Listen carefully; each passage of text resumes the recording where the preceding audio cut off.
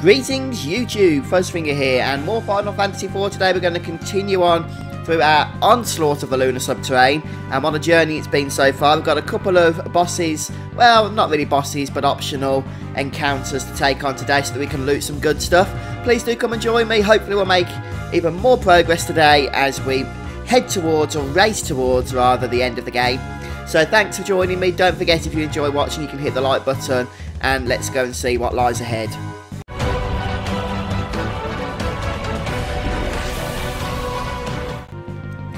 First of all, you'll have to excuse me because I'm having a bit of a hay fever attack today. I think the pollen count's quite high, so I'm really suffering, but I'm still going to persevere through the walkthroughs that I'm making at the moment.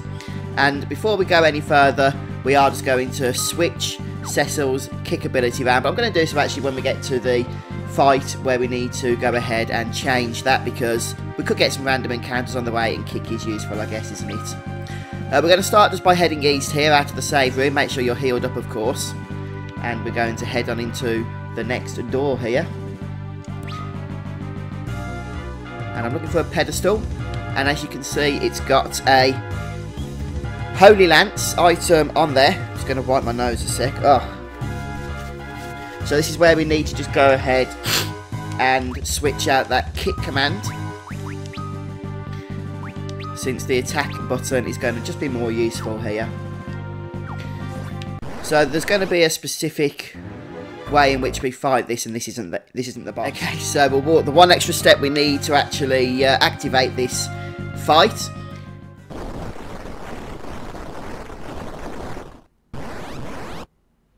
And it's not a tremendously difficult fight. We do all get the Doom cast on the party, on every party member. So this is how we're going to do it. We're going to use Kain to cry. We're going to use Rydia to summon the Harmux. We need to kill him before the thing runs out. Edge needs to attack. I don't know why I cast Bless with him. And then we're going to dual cast, if I can find it, Holy. There it is.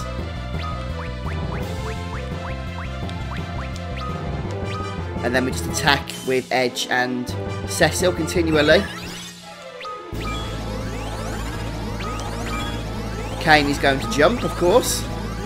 It's very nice of this boss to cast haste on us, although I'm guessing that also speeds up the timer as well.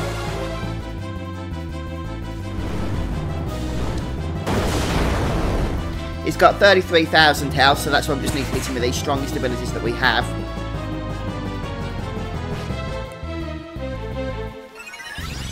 Holy's a good one, especially with dual cast.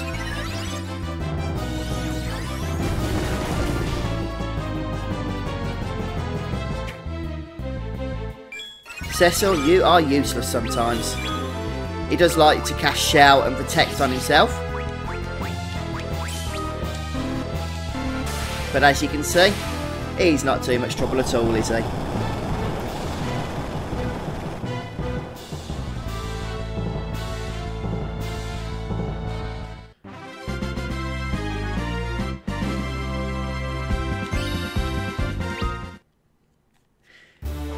So we get the Holy Lance for killing the Plague Horror, which is the name of that enemy we just fought, mini-boss or whatever you want to call him. And without any further ado, we're going to go ahead and equip that on Kain. It's a nice upgrade for him, as you can see. Look at that attack. And a boost to accuracy as well, which is always a bonus, isn't it? So Kain's going to be having fun here on out with that new weapon of his. No surprise we're going to head back to save our game at this point. We do have another mini-boss coming up as well. And the next room to the east also has a couple of nice items in. Kain, with his new weapon, managed to smash that enemy for maximum damage with his jump command, which was nice to see. Right, before doing anything in here, we need to head back down to the abilities menu and give Rosa the piercing magic ability. So we're just going to replace her HP plus 50% for the time being. Piercing magic basically makes reflect on the party null and void. And as you approach, then you'll be thrust into battle with the Lunasaur here. We'll attack with ease, cry with Kain, pretty much the usual stuff.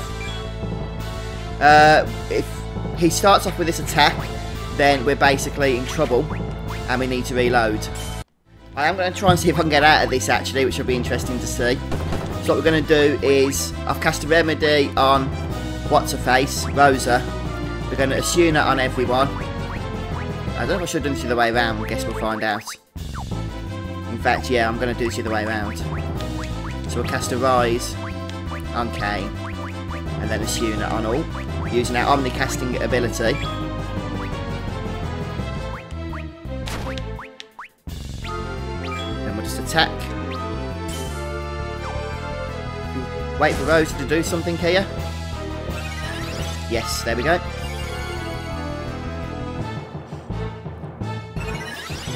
And now we get everyone back to normal here. Obviously they need to be cured up.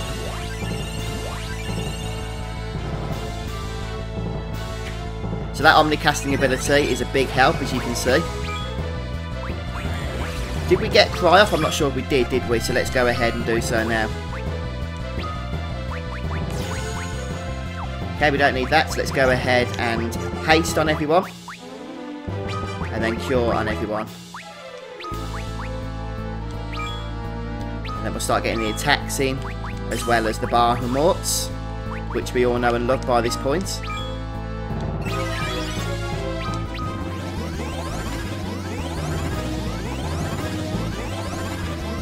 There we go. Haste is up. We're nicely healed.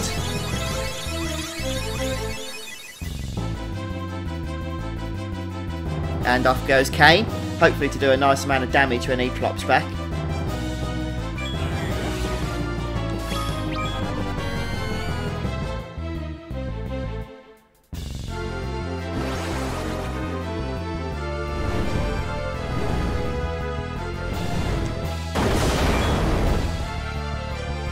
Yeah, that's good damage, that is right there.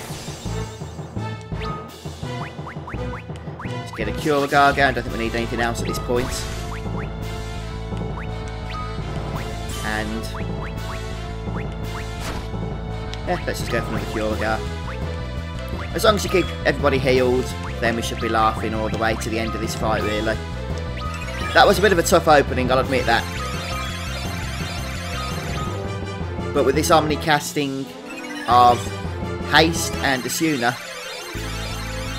we can get everyone recovered quite quickly, can't we? This guy has 46,000 health, by the way.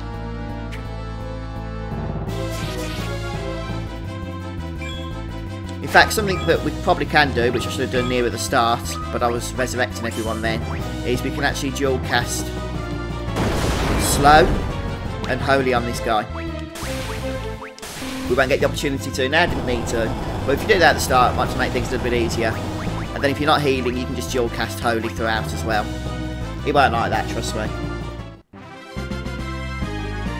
The good news is that you are, of course, right near the save point still, so if everything goes wrong, you haven't really lost out on anything.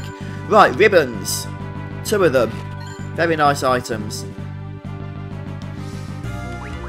What we're going to do is throw one onto Rosa. What the ribbon does is basically... there it is, look. It not only got good defences, as you can see, but it basically makes you immune to pretty much all of the negative status effects in the game. There's, I think, a very few exceptions to that, so particularly... I'm trying to think which ones there are. Slow. I don't think it guards against slow, but the rest it does. Maybe sap as well. Basically, you want to give one to Rosa. That's because she has the Omni-casting Haste ability, so if everybody gets hit by AoE negative status ailments, she won't be affected. Gets that Omni-cast Asuna off, sorry, not Haste, and, you know, you're laughing again. Right, in terms of the other one, I don't think it really matters all that much, but I guess maybe you can give it to anyone, really.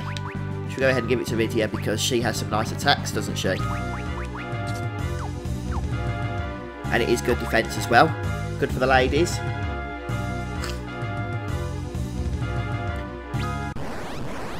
head back to the save point at this point, of course. Make sure you've saved your game, and you'll also want to give Rosa the HP plus 50% ability back. So we're going to head back to the previous floor now. And there's a couple of things that we didn't get before that we now can get.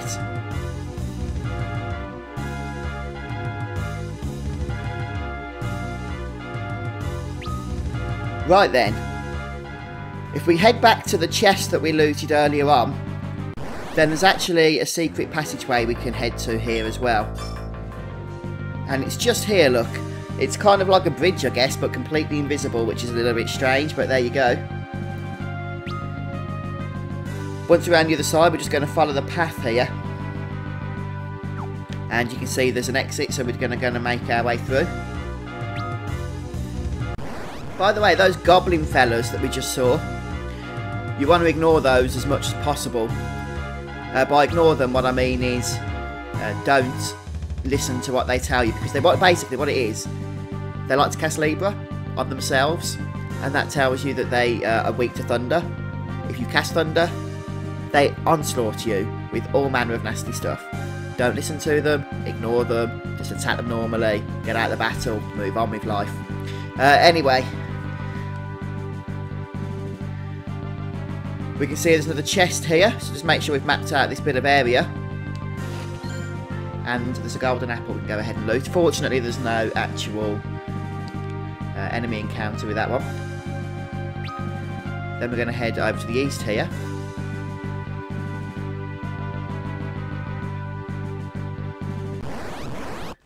Remember not to heal any characters that have the curse ability. Anyway, once you reach the final section here, this will take you to a teleporter, which will keep you on this floor, but we'll just put you over on the other side here. At this point, we just need to head north to another teleporter, but hopefully also completing the map as we go. At least that was going to be the plan. I seem to have missed something.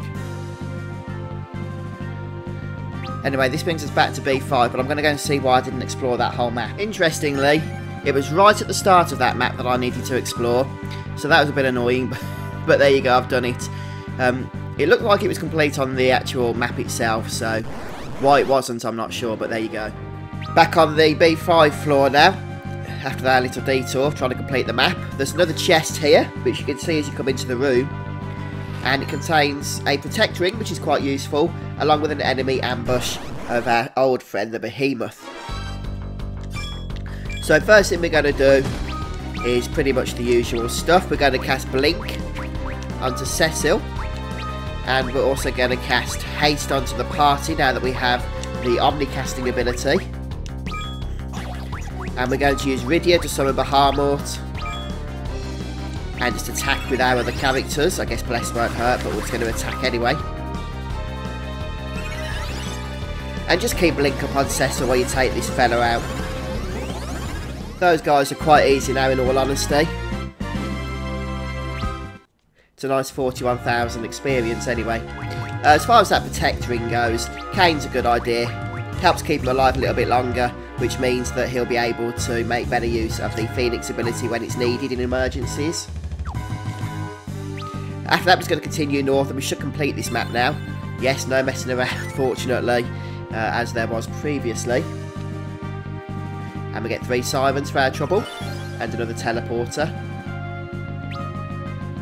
And a lovely save point, so we're definitely going to be making use of that. So I recommend using a cottage at this point, because we have a tough boss coming up. We actually have a very tough fight coming up now, so I'm going to dedicate the next episode to that, which means I'm going to be saying goodbye to you all today, but thanks for joining me. And please do come back again soon. We're going to crack on once again with Final Fantasy IV next time, so please do come back for that. If you've enjoyed the episode, don't forget to hit the like button and be subscribed to the FuzzfingerGaming YouTube channel, and I'll see you soon. Cheers all, take care.